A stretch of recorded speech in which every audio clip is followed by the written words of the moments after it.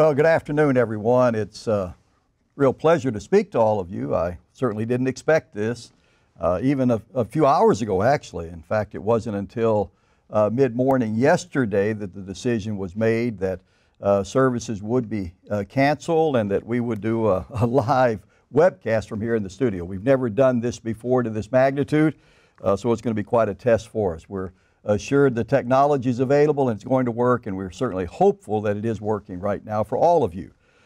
We expect that most of the members of the church in the Western Hemisphere, that would be the United States, Canada, Mexico, Central America, South America, probably the Caribbean, are all online watching services here on the Sabbath day. In Europe, it's already beyond the Sabbath. In Africa, it's already beyond the Sabbath. And of course, in Asia and New Zealand and Australia, it's already well beyond the Sabbath. So we don't necessarily expect them to be on, but this will be our most ambitious effort. And it's probably a good test for us to see if this can really work and work well. And we're certainly hopeful, and we've all prayed about it, that indeed it would happen. Appreciated the comments that Mr. Horchak made, and of course walking you through a bit of the history of what brought us to this point. In fact, I'm just absolutely amazed that yesterday at this time I was still in Guatemala, having been there for a trip and wondering, quite honestly, if I was going to get home.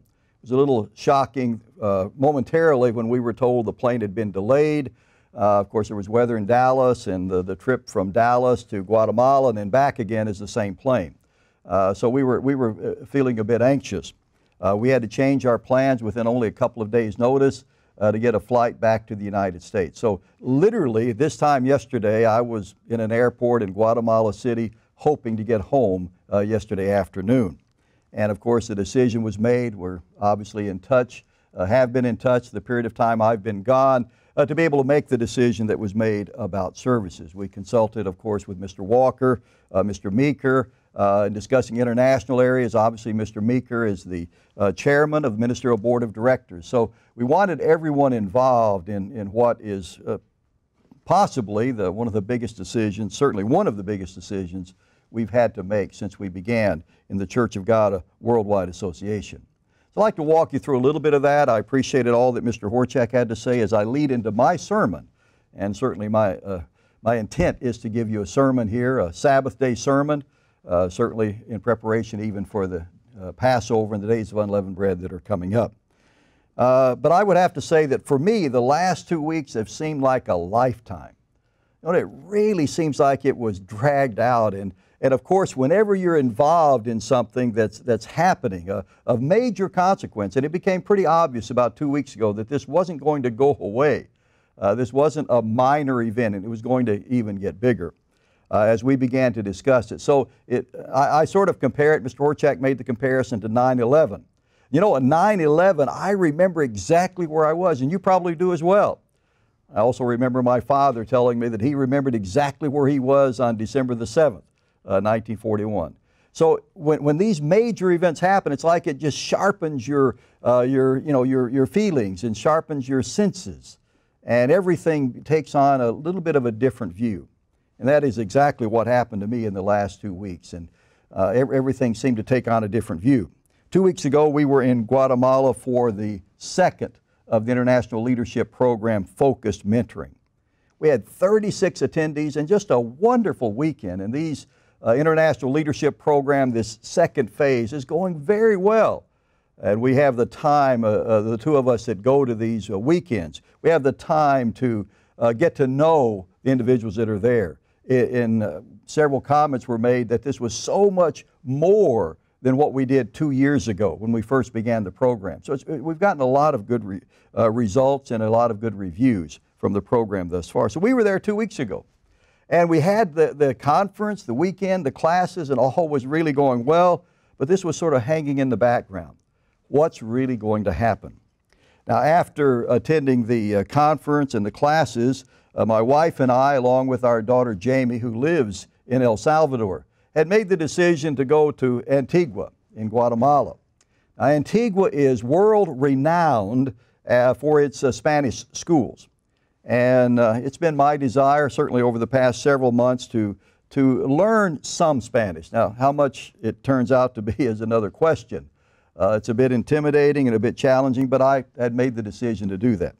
So we drove over to Antigua, Guatemala. Actually, Mr.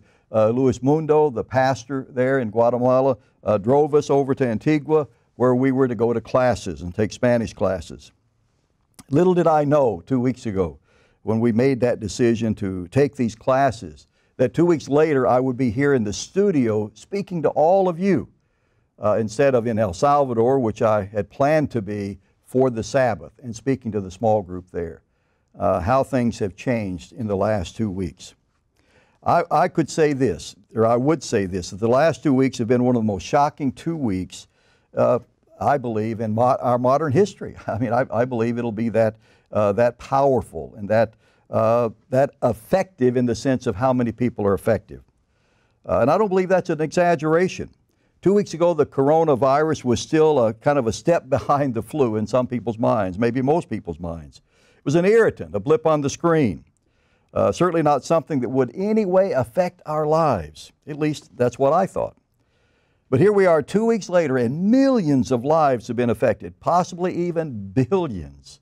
You know, the population of the world is 7.5 billion people. How many are now affected? And I don't mean because of getting the virus or coming down with, coming down with the virus, but just their lives are affected. So many people have had their lives affected. Countries that have no reported cases are closing borders, asking that group meetings be postponed or canceled altogether. And here in the United States, as Mr. Horchak referenced, when has it ever happened that all the major sports have postponed their seasons or suspended their seasons? Major League Baseball here in the United States postponing the beginning of the season, which was to start, I believe, within another week or so. Absolutely amazing. States and counties across the U.S. have declared states of emergency. It seems like every day there's a new state, or certainly many counties, as we have here in Texas, who are declaring a state of emergency. The President of the United States declared a national state of emergency yesterday and called for a day of prayer for tomorrow. These are unprecedented events. Again, not that they haven't happened to some degree before, or, there have been national emergencies before, but you think about it and the magnitude of this and what's going on. I saw yesterday that the Czech Republic, a country, closed every restaurant and every bar in the country for 10 days. Now, I don't have a lot to compare it to. This is happening so fast, but when has that ever occurred before? The President of the Philippines just issued a statement last night for allowing for religious services, but forbidding anyone to touch another person during that service, maintaining this distance around you, that you don't even touch someone. Now, I've already been asked by the ministry in the Philippines, well, what will they do about Passover? You think about that and the implications there. The President of the Philippines is a pretty tough guy. And will he enforce this? Will he be able to do that? It's really quite amazing how quickly this all happened and how deeply it is being felt. And of course, we really don't even know the final toll. We can talk today about so few people that have actually died. Obviously, everyone's a tragedy, everyone's a difficulty. Many are elderly, and obviously they have families. But the real question is, how many will? How far will this go? The truth is, we really don't know the final death toll or final effect of the coronavirus. We just don't know. And this is, quite honestly, what is most troubling. And we now know it has had an impact on the church. The fact that we're here, the fact I'm speaking to you, tells you that this has had an impact on the church. Now, to the best of my knowledge, and I've certainly not had any report of any church member anywhere in the world contracting the coronavirus. So that's obviously, we're happy about that. We're glad that has taken place. And we certainly pray that that will continue to be. So we have to be open, and we have to be honest, and we have to understand where we are. Mr. Horchak also made the reference, and again, a reference that I want to make, that it's interesting, and again, obviously things happen when they happen, but this is happening just before the Passover in the days of unleavened bread. Now, we've known, I've kept the Passover many years, as I know many of you have, that there can always be trials. There can be trials at any time of the year. It's not like they're just limited to before the Passover. But I don't think we've ever seen anything like this before a Passover, certainly not in my history in the church. I remember one year that we had to cancel Passover in New England because of a blizzard. That was such a very quick event that occurred, stopped us from going to Passover. But literally, the storm was gone so quickly that we actually had services on the first day of unleavened bread. That's not necessarily true here. By that I mean that it's happening quickly or it's going to be gone quickly. We just simply don't know. Mr. Orchak made the reference that Satan, of course, is desiring. We know that from what we read in Scripture, from what we know, chaos and confusion. And if there are two words that can describe the last 2 weeks, I think it would be chaos and confusion. And so again, we know where some of that's coming from. And of course, the sheer thought that we could be denied holding a Passover service is in itself shocking. And we're praying, certainly, that that does not happen. We have plans for the Passover and the days of unleavened bread, and none of those have been altered at this point. But we will have to see what comes up. To give you another example, and a lot of what I'm talking about now is something you've probably read or heard about already. I certainly want to use this as an introduction to my sermon, and I do have a sermon for you. But consider this. Consider the country of El Salvador. As I said, we were supposed to be there this Sabbath. It was another opportunity for me, and again, I certainly praise the members in Latin America for putting up with some of my Spanish. But it was another opportunity for me there today to be able to speak to them. And again, we're certainly getting to know a lot of the members in Central America and South America because of the International Leadership Program. So we were looking forward to that. But consider this one country. Our original plan was to be there today for Sabbath services, but that all changed on Wednesday. On Wednesday, the president of El Salvador, a young man, the youngest president in their history, made an announcement that he was closing all the borders of El Salvador. Now, here's a country that did not have a single case of coronavirus, not a single one.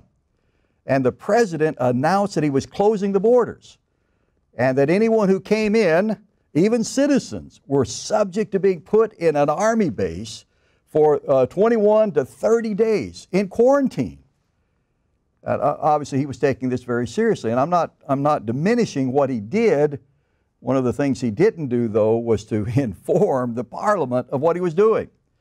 And so guess what? The Parliament in El Salvador took offense at the president taking this unilateral action. And there were angry mobs at the airport in San Salvador. People were caught off guard. And some were told, you either go back to where you came from or you're going to be put at an army base in a cot for the next 3 weeks. Our own daughter was planning to go back. She lives there in El Salvador. She is she has a resident card. She's a permanent resident. She could get into the country, but she had no guarantee that she would not be put in a camp where she would have to stay for 21 days or more, even coming from Guatemala. So she chose to come back with us, and we got a flight out yesterday from Guatemala and flew back here to the United States. That was in a country. I mean, this is to give you an idea of how this is being affected, how this is affecting the whole world. We can see our little part of the world, we can see our little community, but there may not be any toilet paper at Costco, whatever. We can see that. But I'll guarantee you there are more people affected by this than you can possibly imagine. And we saw it firsthand, and we experienced it firsthand. We were very confident. I was confident all the way through Monday, Tuesday, even up to Wednesday. Well, there are no cases here. Why will we have a problem going to El Salvador and then going home? Everything is fine in Latin America. Very few cases even. And you could name the countries on one hand where there were cases.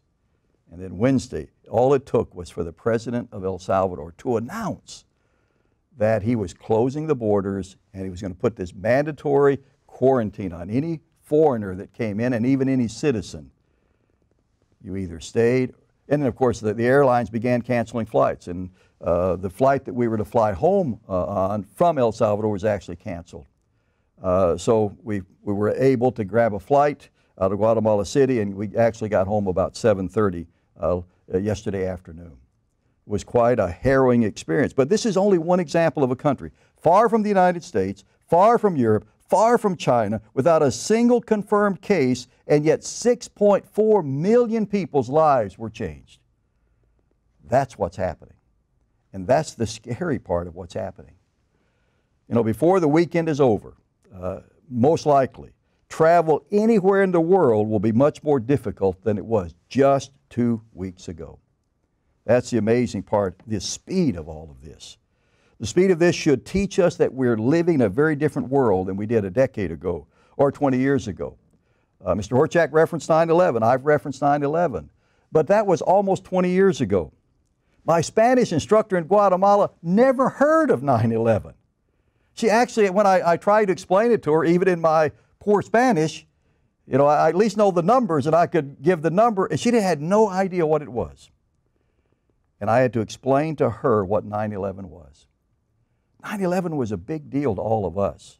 It was a big deal to a lot of other countries that were involved in what ultimately became the Iraq War and the war in Afghanistan, and all the countries that were involved. You know, the longest war in American history.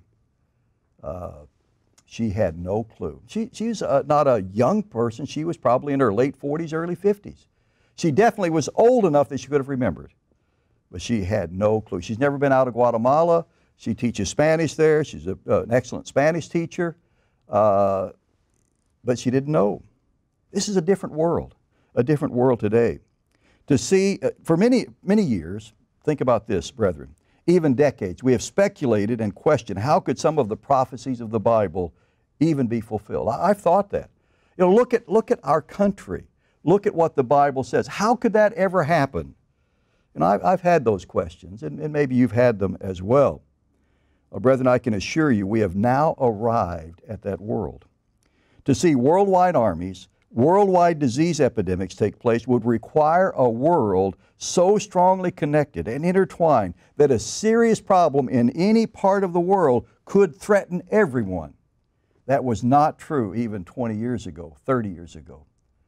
Again, it could have happened. I'm not suggesting that we were so out of connection in the world at that time. It was certainly connected, but not like it is today. Economically, communication-wise, we're all so connected. And I believe, if nothing else, this proves that beyond the shadow of a doubt. We've now arrived at that world. To fail to see the prophetic implications in what is happening is to hide your head in the sand. Over the years, I've always been reluctant to declare any event as, well, that's a part of prophecy.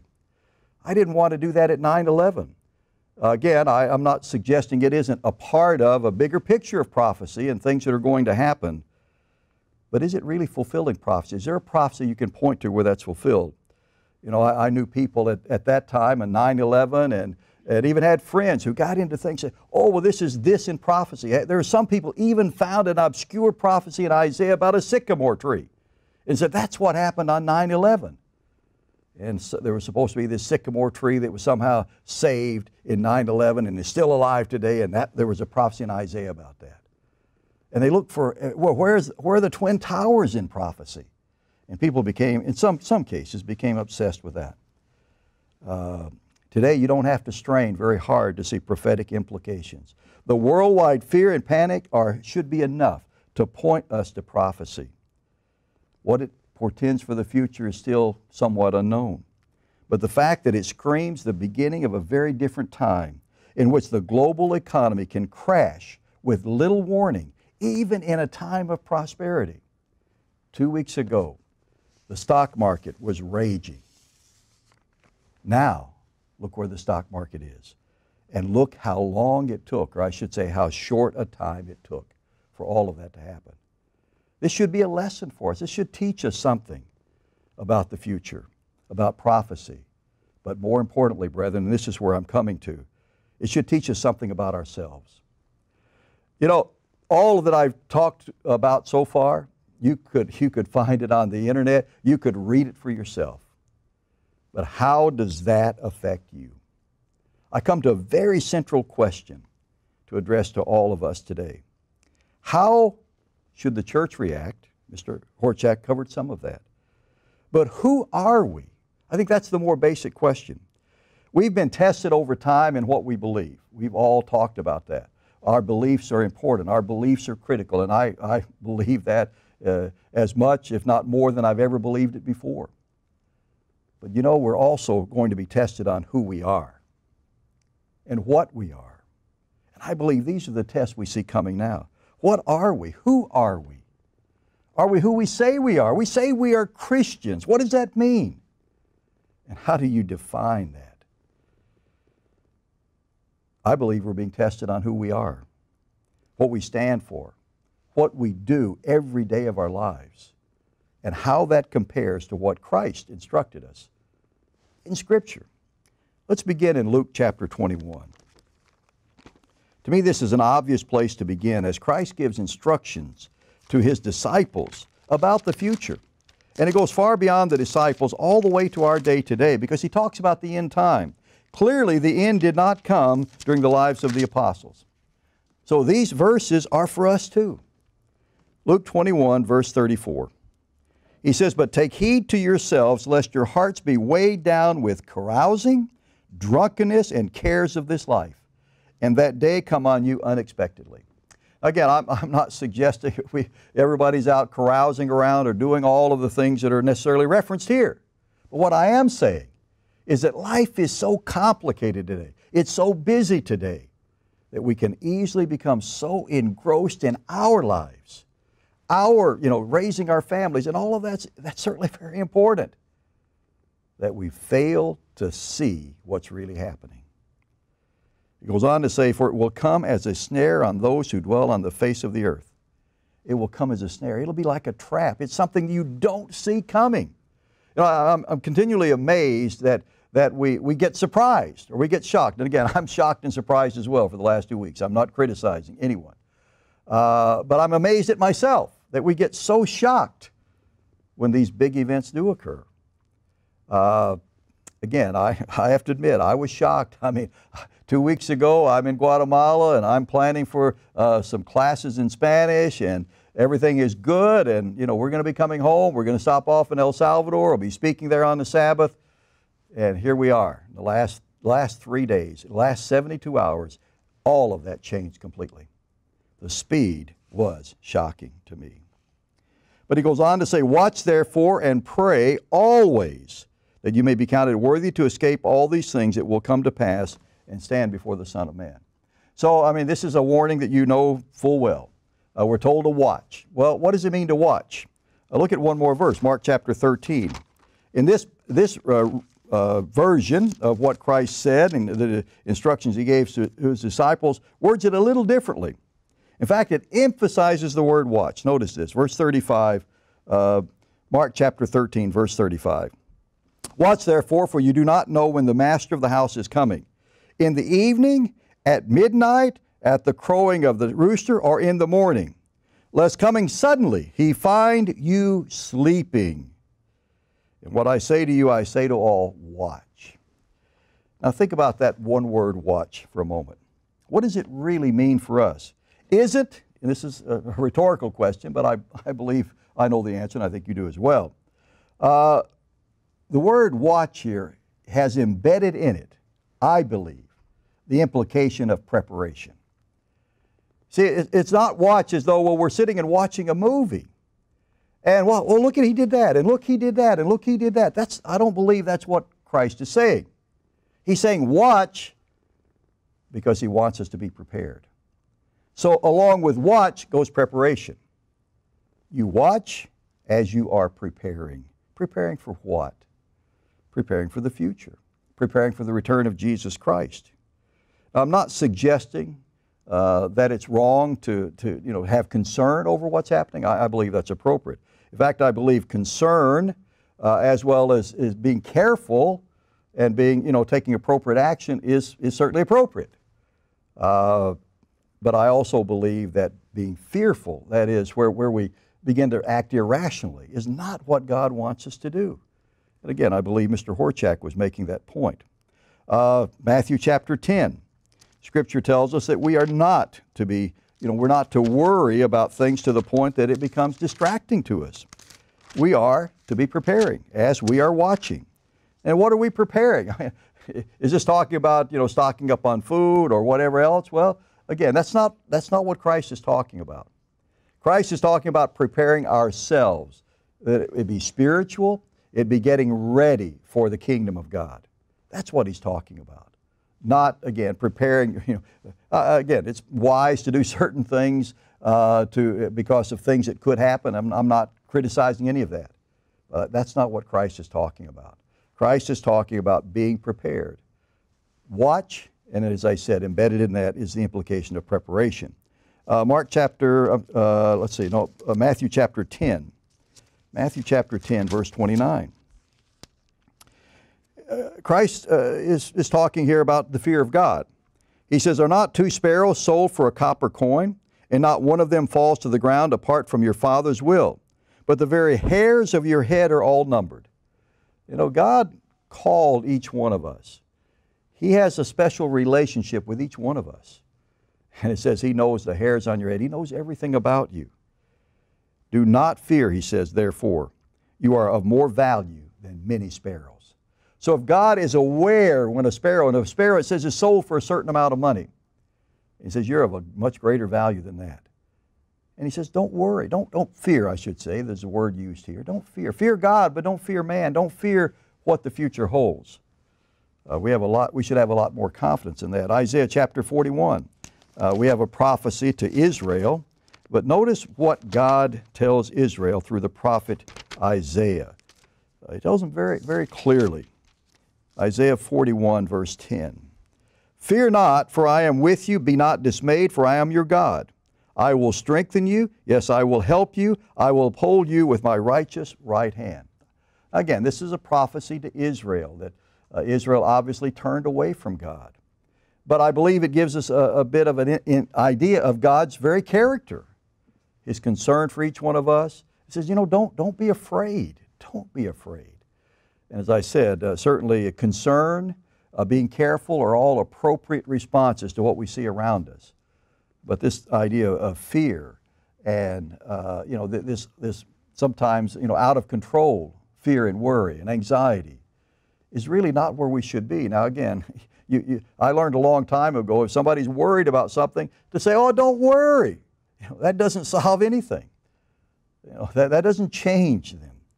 And I'm not suggesting that we just simply say to the child, "Oh, well, don't worry. Everything's all right. Everything's good. We'll be fine. The sun will come up in the morning. Everything's okay." That's not what I'm talking about. But I'm talking about a resolve where we know fully that God will take care of us and that we don't have to fear.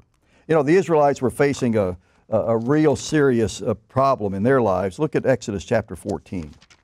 We'll probably be covering some of this or much of this during the days of unleavened bread. The first Passover in Exodus 12, and then Exodus 14 where the Israelites have come up to the Red Sea. It's interesting to me that the Israelites saw some of the greatest miracles that the world has ever witnessed. They really did. And in a very short period of time, from the death of the firstborn and all the miracles that God brought them out of Egypt. You would think that would have impressed them. But, I've also learned, as I'm sure you have, that human nature is rarely impressed for very long. Human beings aren't. You can impress them for a day or two, but, a year from now, it's not all that impressive. And the Israelites were certainly that way as well. And so they've come out of Egypt. They saw all of these miracles. Now they come up to the Red Sea, and now they are trapped. They have the armies of Egypt behind them, mountains on two sides, and the Red Sea in front of them. I think they were panicked. I think they panicked. I think panic would be an understatement for the Israelites at that point. In fact, in Exodus 14, verse 12, you'll see they panicked so much. Look at what they told Moses. "Is this not the word that we told you in Egypt, saying, 'Let us alone, that we may serve the Egyptians? For it would have been better for us to serve the Egyptians than that we should die in the wilderness.'" They panicked. They were ready to run in any direction they could. And God instructs Moses to tell them something in verse 13. Moses said to the people, "Do not be afraid. Stand still and see the salvation of the Lord, which He will accomplish for you today." That was a pretty specific promise that was made to the Israelites, and of course God fulfilled it. He opened up the Red Sea. They walked across on dry land. Now, it did require them to do something. They couldn't just stand there. And I think sometimes we have to be very clear that God says He'll take care of us, but He doesn't say just stand there. You know, stand there for a while. He told the Israelites, stand there and wait till you see this open. But they had to do something as well. And I think God wants us to do things. I think God wants us to continue doing His work. I think He wants us to continue preaching the gospel to the world. And I think He wants us to continue to care for the brethren. That's all a part of what God has mandated for us to do. And it doesn't end because there is a crisis in the world. We were prevented in many areas around this country from holding services today. It wasn't our choice in many areas, and we began to hear this yesterday. Schools that are closed down you can't use anymore. So there were a lot of things going on that brought us to the decision of saying we simply would have no services today. We hope this will be the only Sabbath. We obviously need to talk about it and prepare for the future. And we need to find out in some of these places. But we need to do our part. We need to do our part. We need to walk forward. I don't think things are any different today than they were for the Israelites. I think we as Christians are called upon to go through trials and tests, and as the world goes through trials and tests, to see what we are truly made of, to see who we are. So this is what we need to focus on. We need to focus on who we are. Are we truly the Christians that we claim to be? You know, a Christian is who we are, not that we occasionally do certain things. It's who we are. There's a difference. You know, someone can occasionally do something that's right and good. Even people that have no knowledge of the truth, we know that. But Christianity is who we are. A Christian is who we are. Not simply something we have done or something we believe. It's who we are. And that's a very big difference. You know, as I mentioned earlier, that it seems like when you're going through something like this, all of your senses become super sensitive, where everything has an impression on you. And you know, that happened to me the last 2 weeks when we were in these Spanish classes. You know, they were Spanish classes, but there were things that occurred that really, really focused my attention. And when you're learning a language, whether it be Spanish or whatever, you really have to focus and concentrate on what's going on in every little detail. You know, you find out very quickly in Spanish that there are many words that may be very similar, only one letter difference, but they say something entirely different. You know, just the simple word cuánto, which means, you know, how much. If you're talking about a price, how much does it cost? Or if you add an S to it, cuántos means how many. So, you know, are you asking how much, or are you asking how many? There's only one letter difference. An S added to the end of it makes all the difference in the world. You know, it was pretty good. I thought I learned a lot, or I know I learned a lot. I heard a lot. I had an instructor who taught every day for 5 hours, and it was a real learning experience. And I actually thought I was doing pretty good. I thought, well, you know, my Spanish is not all that bad. I'm getting better. I'm learning. I'm beginning to have even flashes of things working in my head.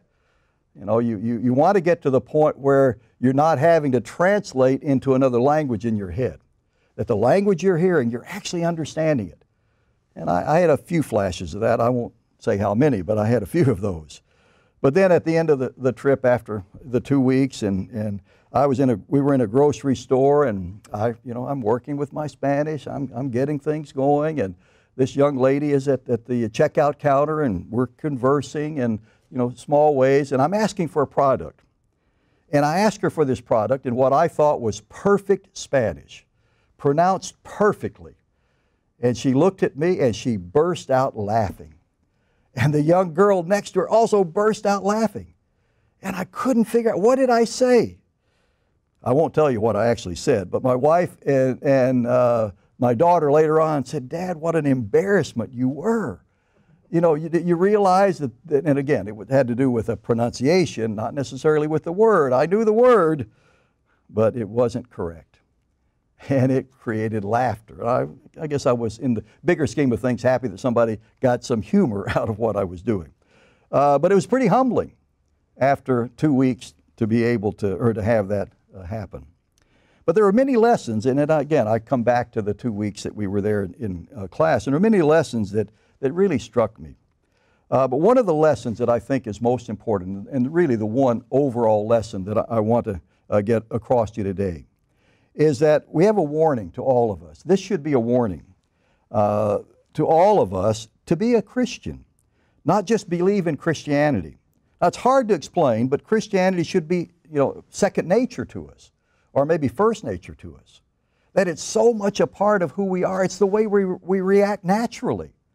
That's what has to happen in a language. So it becomes so much a part of you that you react to it naturally. You don't have to stop and think and translate and, well, this is Spanish, I've got to make it English, and I've got to talk back in Spanish. It has to come naturally. That's the way Christianity should be.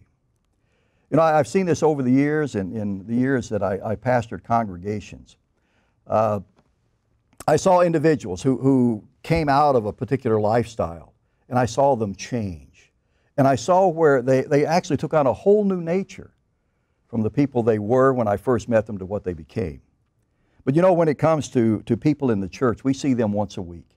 And it's sometimes hard to really know and see what's happened in their lives and how much Christianity is now their nature as opposed to something that they kind of do. But it's who they are. But I had an example, and this example means a lot to me because I saw it and witnessed it as a child growing up. My father was, in some ways, a very complicated individual because partly of his background. My mother came to the church 10 years before he did. My father was a very, and again, I use this term sort of as a metaphor or a way that we can understand it. My father was fighting a lot of demons inside himself. And it wasn't until the end of his life that he actually told us, his family, what happened in his life and the abuse he endured. And he fought these demons, this anger, so much in his life. Now, he never took it out on his family. In fact, he told us that he vowed, because of what he saw in his family, that he would never abuse his family, and he never did. But there were 15 brothers and sisters, my father and his family. He was in the middle of that. And his father was very, very abusive. For many years in my life as a young boy growing up, I saw my father had a huge scar on his foot. And he said, I just tripped over an axe. And that was a story he told for many years. And finally, before he died, he wanted to tell us what really happened and how his father would chase them with an axe handle and the abuse that he went through. It was very, very difficult, and you could see why, and you could kind of put pieces together now. My father, when I was growing up, had a really high temper. Now, he never abused his family, but he was notoriously into fights. He didn't take much from anybody. They would be on the ground pretty quickly. He was just that type of person. And when my mother came to the church, he became so angry. He would literally, if he came home and found us listening to the broadcast, he would throw the radio against the wall in the house and destroy it. He would leave on a Friday. He was so angry, he would leave on a Friday at sunset and we wouldn't see him again until Saturday sunset. He was so upset with us for keeping the Sabbath. And then when God called him, when he began to study Scripture, challenged my mother as to whether this was right. And then I remember the day as clearly as yesterday where he announced to us, he said, I want to go to church. And his whole nature changed. And I saw that firsthand. The people that knew my father, he was never ordained to any office in the church, but he was always there to help people. It was a part of his nature now.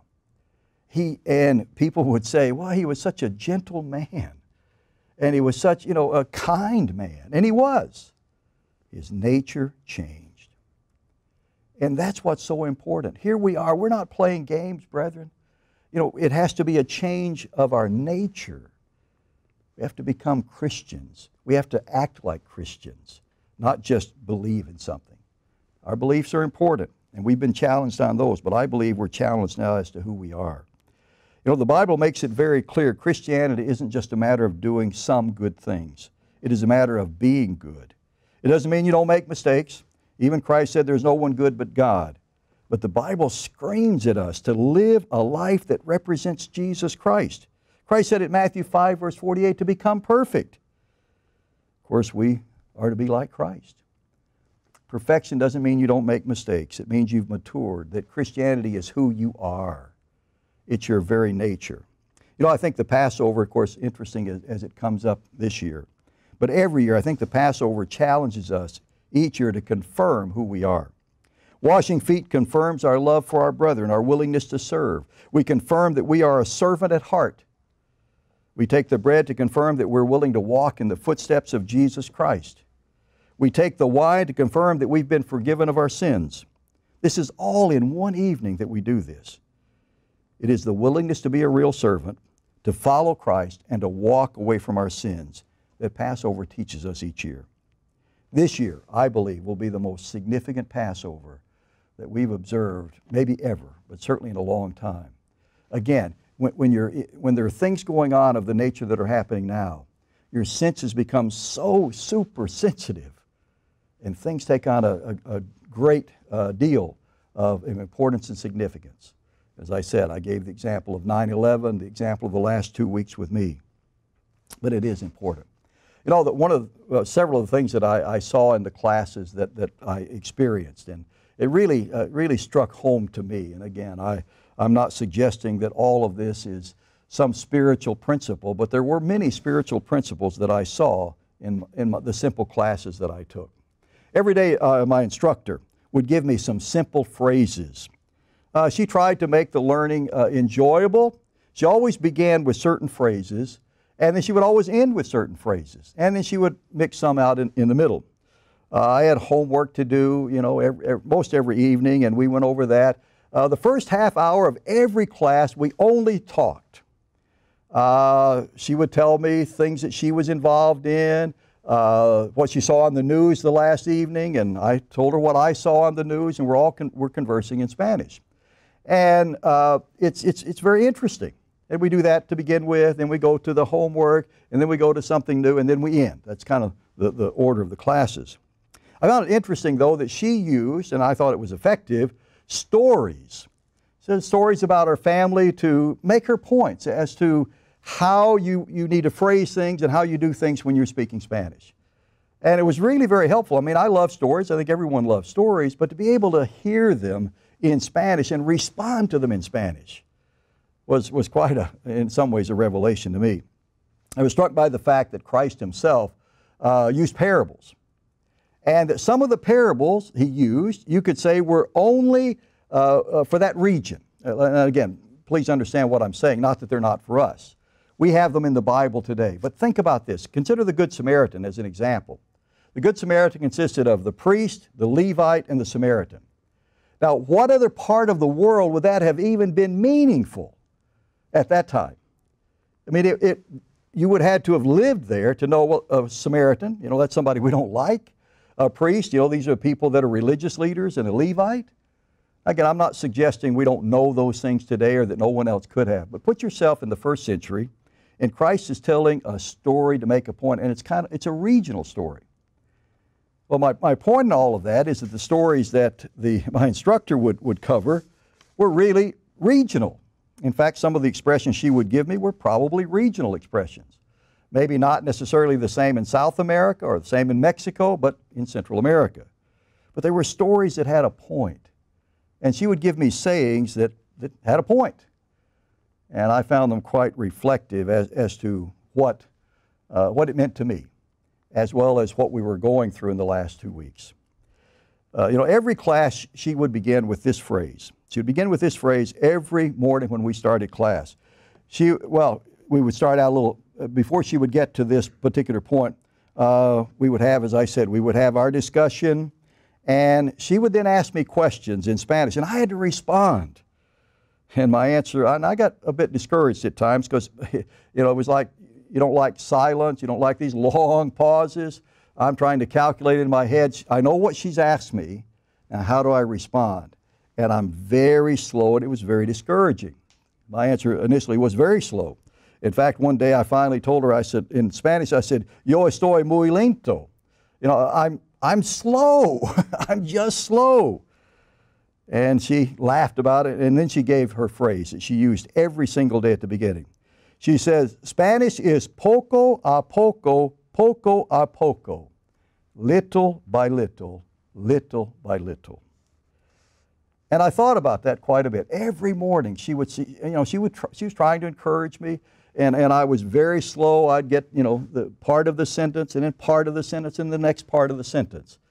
And it's like she would rattle something off to me. I understood her, but it would take me, it seemed like forever to answer or respond back.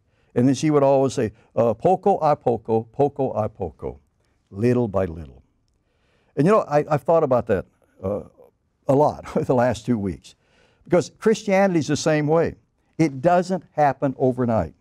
I once thought that after so many years in the church, I must be near perfection. When I was 21 and I'd been baptized, and I thought, well, 20 years, if 20 years go by, I'll be perfect. I'm praying every day, I'm studying every day, well, I'll be perfect. Well, this will be my 52nd Passover. And quite honestly, I'm ashamed to admit there are days when I believe I am just beginning. I'm sure you feel the same way at times. But Satan would love to discourage us. He'd love for us to see that we're not getting any, we're not making any progress. But Christianity is sort of like learning Spanish. Poco a poco. It's one day at a time, little by little. We must be changing and making Christianity who we are, not just something we might believe in. Over the years, I've met many people who, in my mind, fit this description. I remember my early years in the ministry in Atlanta, Georgia. There was an elder there that I became very close to. He actually died within a couple of years after I was in Atlanta, but he exhibited this quality. And as a ministerial assistant, he and I worked together quite a bit in Atlanta. I'm all of 22 years old. And he sort of takes me under his wing, and we visit together, we socialize together, and he was always very respectful, and he had a deep love for the church and the brethren. And one day he took me down, I was at his home, and he took me into the basement, and he showed me this beautiful woodworking shop they had in the basement. Now, he worked for a building material company, and he put this workshop in his basement. And he said, this is where we make specialized molding. And he says, I sell it to various people. My company knows all about it. It's a side business. But he didn't tell me any more at that time. Later on, I discovered that this business was set up for one purpose, and that's to help people in the church. Every nickel that business produced went into helping someone, or went into the church in general. It was his nature to help and to serve. It wasn't something he was forced to do. No one said, go and open up this shop and this business because the church needs more money and people are suffering. It didn't happen that way. It was who he was. It was who he was. The Scripture is very clear when it talks about love for one another and our relationships with one another. The phrase one another is found in 81 verses in the New Testament. Love one another is found in 12 verses. Let's look at one of those. It's 1 Peter chapter 1. So I think we sometimes minimize, again, maybe not everyone, but we sometimes minimize the depth of this love that God tells us we should have for one another. The word in the Greek is agape. And that's a pretty profound and powerful word that Scripture uses when talking about our love for one another. 1 Peter chapter 1 and verse 22. Peter writes to the churches, since you have purified your souls in obeying the truth through the Spirit in sincere love of the brethren, love one another fervently with a pure heart. This is that agape love. It isn't like, I kind of like you. I kind of enjoy, being with you. It's the deep love where we see Christ in every single brother and sister in the church. That's what we have to get to. That requires a change of your nature. It requires that. Human nature, as we have been, is about you and me. It's about ourselves, I should say. We have to change our nature. Christianity is a change of nature. Sadly, over the years, and you've seen it as well as I have, people have taken advantage of the church. I remember back, of course, when we had a lot of churches, a lot of people, we'd get announcements periodically as a pastor. Be aware of, if this person shows up in your area, don't give him any money. He's kind of going from church to try to get money. But brethren, shame on us if we allow those examples to cause us not to be who we should be. Shame on us. Those examples exist. But the love for the brethren, the love for one another is very important. But it comes poco a poco, a little at a time. You don't suddenly become that way overnight.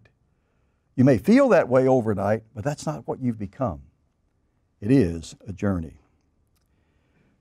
After the first, she would give me this first phrase, poco a poco, and she was very encouraging to me as I was very slow in getting my words out. The next thing we would do is go over our homework.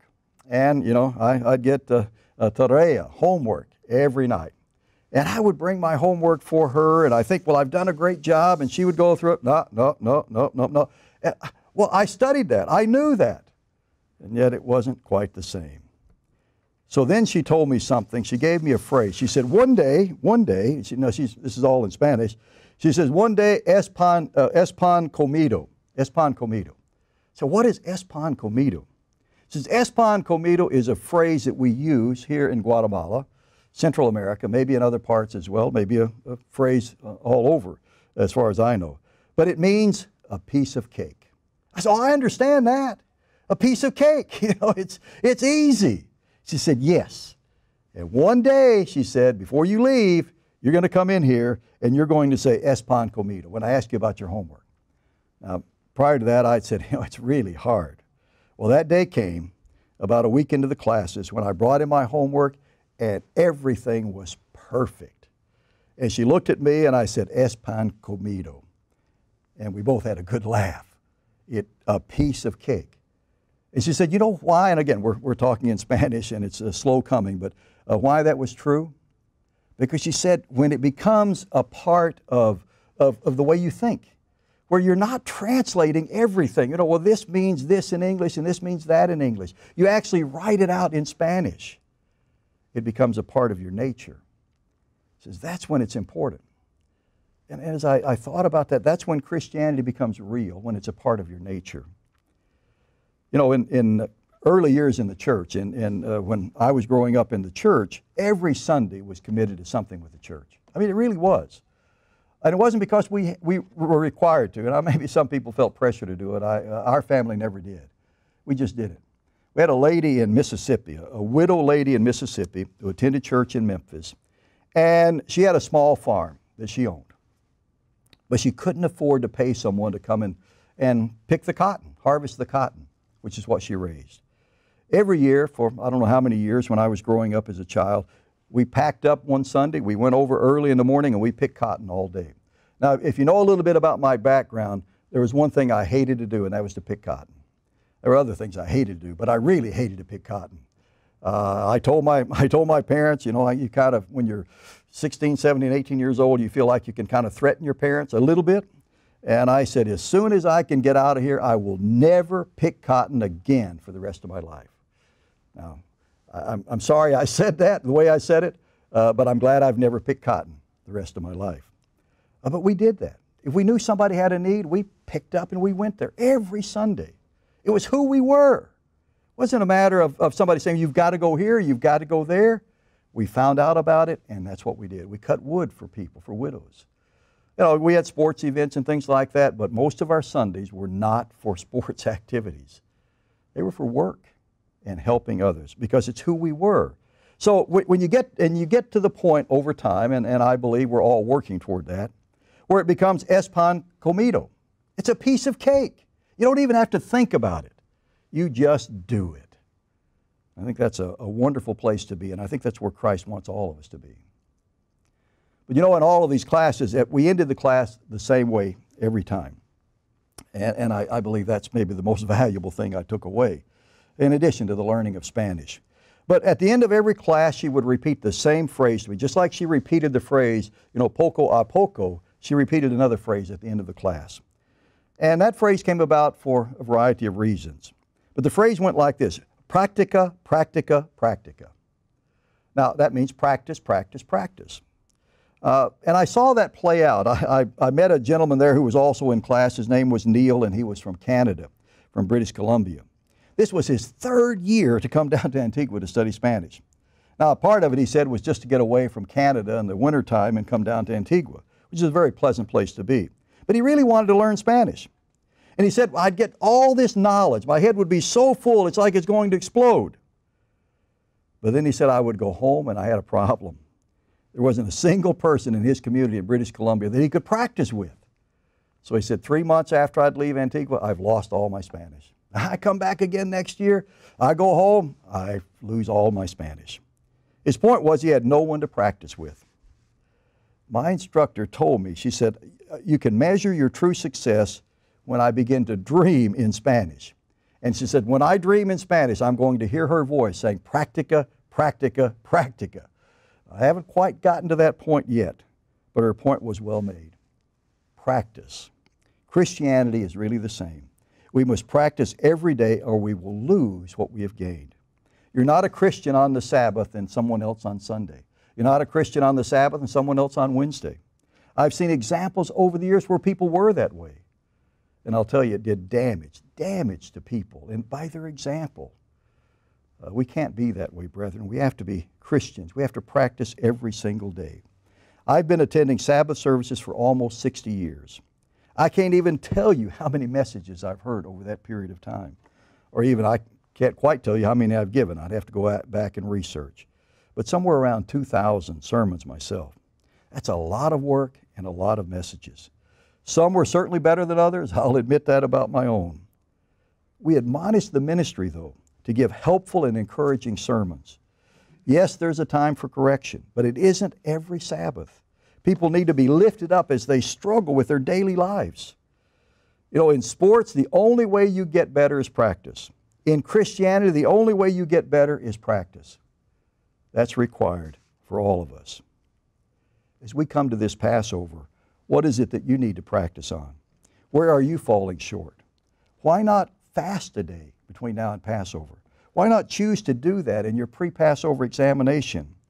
In fact, given the circumstances that we're under right now, it wouldn't be a bad idea to fast between now and the Passover, to search out yourself so that you become who you should be, the Christian that we all know we should be. You know, we're living through an incredible time, brethren. I don't believe God would have us be fearful or worry. He told the Israelites standing on the shore of the Red Sea facing a very dark outcome through Moses, do not be afraid. Stand still and see the salvation of the Lord, which He will accomplish for you today. It's a pretty scary world out there, but I'm confident God is telling us the same thing today. We're looking at the fulfillment of prophecy. I believe that more today than any time in my life. Even going back to the days when we talked a lot about prophecy and we were very specific about certain things. I believe we're living in a different time. Nothing like what has taken place in the past few weeks has ever happened before. Even if you believe this is all blown out of proportion, there's something you need to take note of. And I learned this many years ago, that perception becomes reality. The reality, though, is that nations are closing borders, people are being put in quarantine, schools are being closed, and events are being canceled around the world. That's the reality we must react to. I suggest, brethren, we be watchful, we be careful, that we not make foolish statements without having the facts. Just because you see something on social media doesn't mean it's true. I believe this virus will run its course, and people will go back to their old selves, probably with some changes.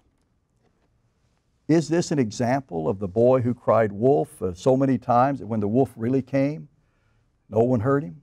Is that possible? Is that what's happening today in the world? Maybe. Of course, maybe not. The Bible tells us that the fulfillment of end-time prophecy will come as a surprise.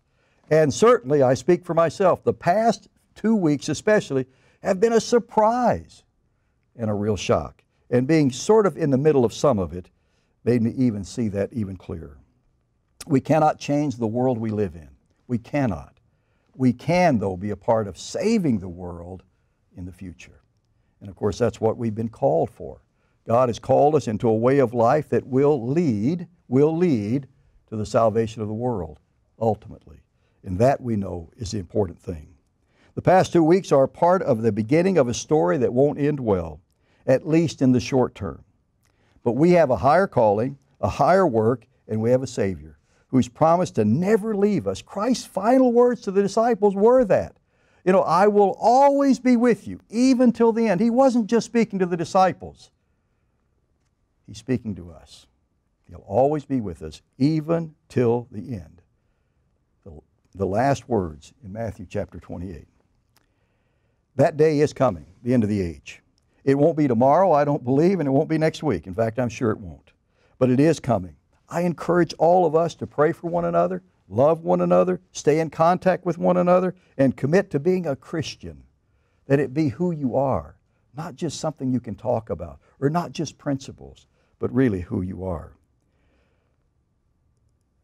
Christianity is really important. Who we are is really important. And I believe that a part of what's going on right now is a challenge and is a test and a trial for us to see who we really are. You know, Christianity is of little value without poco a poco, es pan comido, and practica, practica, practica. Important principles that I believe I gained in a Spanish class. But you don't have to gain them in a Spanish class. They're important for us now that we do this. You know, brethren, we thank you so much for tuning in. We appreciate it today. It's an unusual circumstance. We appreciate the fact that you're here with us today. We'll continue to assess the situation and let everyone know by midweek of this next week whether there will be services next Sabbath. We're hoping this is short term. It is still our plan to hold Passover services and Holy Day services in all our congregations as planned. We have 3 weeks before the Passover, and given the past 2 weeks, a lot could happen in 3 weeks. We encourage you to pray about it. We encourage all of us to do our part, to be who we say we are, Christians, loving one another, supporting and following God's way of life.